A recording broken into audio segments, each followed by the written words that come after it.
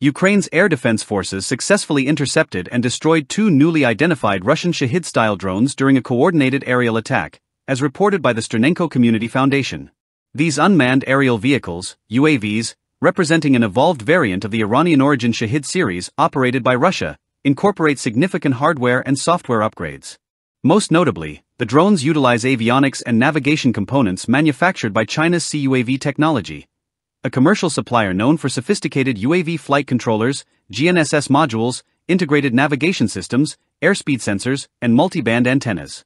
This integration reveals a calculated Russian tactic of enhancing foreign drone platforms with off-the-shelf commercial electronics from third-party countries.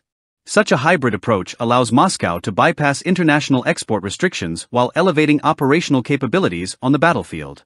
The Shahed drones retain their hallmark delta-wing design with a rear-mounted propeller powered by a small gasoline engine, cruising steadily at speeds between 150 and 180 km per hour. They carry warheads weighing approximately 30 to 40 kilograms, potent enough to inflict considerable damage on strategic infrastructure targets. However, the real leap forward lies in the upgraded avionics suite. CUAV's advanced multi-constellation GNSS receiver taps into GPS, GLONASS, Beidou, and Galileo satellite systems, ensuring resilient positioning even under intense electronic interference. The drone's autopilot system appears to be based on CUAV's Pixhawk high-integration flight controller, granting capabilities such as adaptive route corrections, terrain following at altitudes as low as 60 meters, and seamless fallback to inertial navigation when satellite signals are lost. Enhanced airspeed measurements via pitot tubes and redundant inertial measurement units, IMUs, contribute to improved flight stability and endurance, potentially extending the drone's range beyond 1,200 kilometers when flown using optimized profiles. From a tactical perspective, these avionics improvements grant Russian forces enhanced navigation resilience in contested airspace, enabling complex, pre-programmed flight paths designed to exploit gaps in Ukrainian radar coverage and evade missile defenses.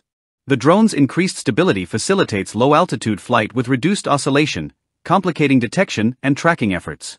When deployed in swarms, such precision flying can overwhelm air defense systems, increasing the likelihood of some drones reaching their intended targets. Moreover, the upgraded Shahed drones demonstrate improved targeting accuracy, allowing for precision strikes on critical assets like ammunition dumps, radar arrays, and bridges. This marks a shift from indiscriminate barrage attacks to more surgical engagements. The same avionics technology could also support roles in reconnaissance or electronic warfare, enabling prolonged loitering and enhanced sensor deployment. Analysis of recovered debris suggests these drones are assembled using Iranian structural parts, Russian propulsion components, and imported electronics sourced through complex supply chains. CUAV's products, while commercially available, face export controls when destined for military use, hinting at the involvement of intermediary firms and third-country transit hubs. This complex procurement network enables rapid manufacturing cycles and iterative upgrades, mirroring commercial drone industry practices. Ukraine's successful interception highlights the ongoing evolution of its layered air defense system, which integrates early warning radars, mobile short-range air defense vehicles, man-portable missile systems, and electronic warfare units designed to disrupt UAV command and control. Counter-drone radars optimized to detect slow, low-flying targets feed automatic targeting data to air defense weapons, enhancing interception rates against mass drone attacks. Nevertheless, Ukrainian officials warn that Russia's continual enhancements necessitate ongoing defensive innovation. The conflict between Russia and Ukraine has increasingly relied on UAVs for intelligence gathering, targeting, and precision strikes, with rapid replacement of losses through intensified production and foreign sourcing. This drone-centric warfare of attrition uses expendable aerial platforms to gradually degrade enemy capabilities. The Shahed remains a cost-effective long-range weapon for Russia, with Chinese avionics upgrades offsetting Ukrainian countermeasures and battlefield attrition. Ukraine's preemptive drone interceptions are crucial both for safeguarding infrastructure and denying Russia valuable combat data for future upgrades. On a strategic level, this incident underscores a growing global challenge: how states under heavy sanctions adapt their arsenals by integrating civilian technology into military platforms.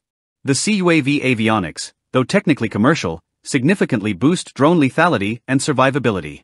This fusion of civilian and military tech complicates enforcement of export controls and may prompt NATO and allied nations to seek tighter regulations on UAV-related electronics.